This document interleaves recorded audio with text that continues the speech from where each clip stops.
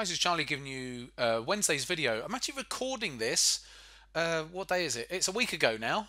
I'm actually recording this on Wednesday, the 5th of June. But I thought, oh, although I'm away, I can get this uploaded so I can still do a video for you. Anyway, so the title of this week's video is going to be something like, obviously, I'm uploading this remotely whilst I'm away in the future. So I'm recording this today on the 5th, and I'm going to be uploading it in the future. So I don't know what I'm going to title it yet. But I was asked by someone in a message. He wants to turn, and he's quite confident of turning a £200 a trading account into £100,000 in the next 10 months. So by April of next year.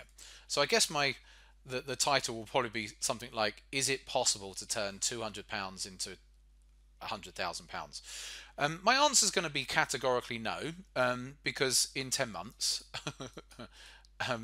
in all the years that I've been trading, I've never ever seen anyone put in that kind of return. And I know this is like a red rag to a bull with some naive traders out there, relatively new traders might think, well, no, well, I'll be able to do it. Okay, go away and do it, and then come back and and show me. I've never seen it happen. Can you do spectacular returns? Yes, but over 10 months, not like that. No. So, but the question was, I don't know what it was a question. Basically, he said he's been trading for 3.5 years. And is aiming to turn 200,000 into 100,000 by April of 2020.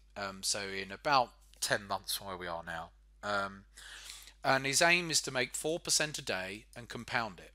Now, this is where sometimes it becomes a little bit naive that that traders think that, oh, I'm using a risk reward ratio of 1 to 3.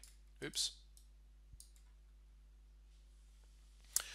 And compounding the 4%.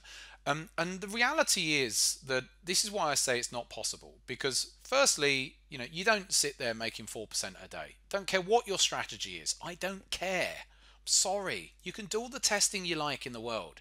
Your strategy will not yield 4% a day every day for the next 10 months. That's not the way the markets work. They come and flow, they ebb and flow. Strategies will ebb and flow.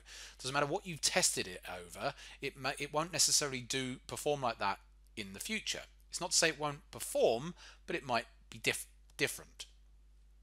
So, is it possible and compounding? And why I'm saying this is naive, and it's not anything against the individual who sent me this message, but it just shows a bit of naivety as far as how new they are to the markets. Because one is that it doesn't work that way anyway. You can't just keep compounding. So what that is reliant on is you constantly increasing the position size, pretty much day by day.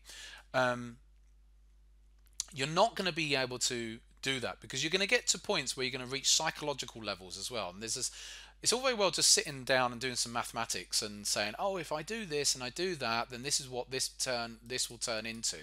That's not the reality of trading. There's a lot of mindset that is involved when it comes to the markets.